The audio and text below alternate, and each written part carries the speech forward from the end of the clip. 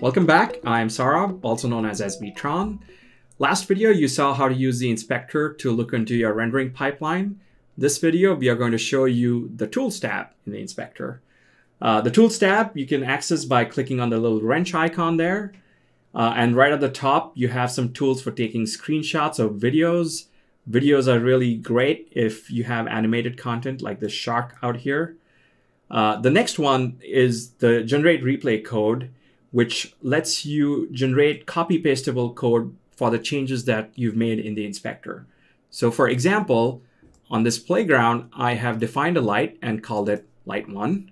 I can go select that light in the inspector, light 1, and say I wanted to make the scene a little bit brighter, so I bump up the intensity to 5, maybe a little too bright.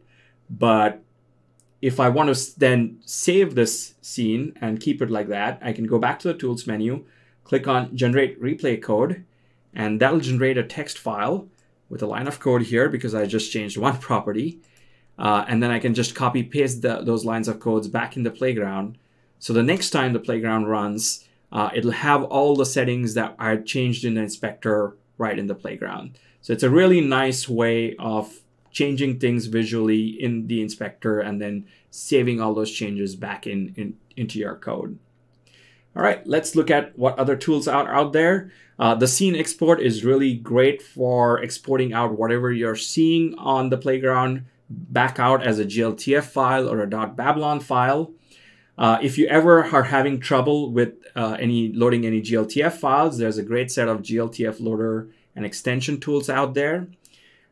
Most of you will actually just look at, if you're having trouble with a GLTF file, just look at the GLTF validator tab here, which integrates the Kronos Group's GLTF validator and lets you know whether there are any issues in the GLTF file. This one's clean, but if you drop in a file and it doesn't look right, the first place you should probably look is over here to make sure it actually is a valid file. So that's the Tools tab. We talked a little bit about what everything you can do out here. In the next video, we'll show you how to call the inspector from your own code. So much for now. Hope you liked the video. Consider subscribing and following. Bye.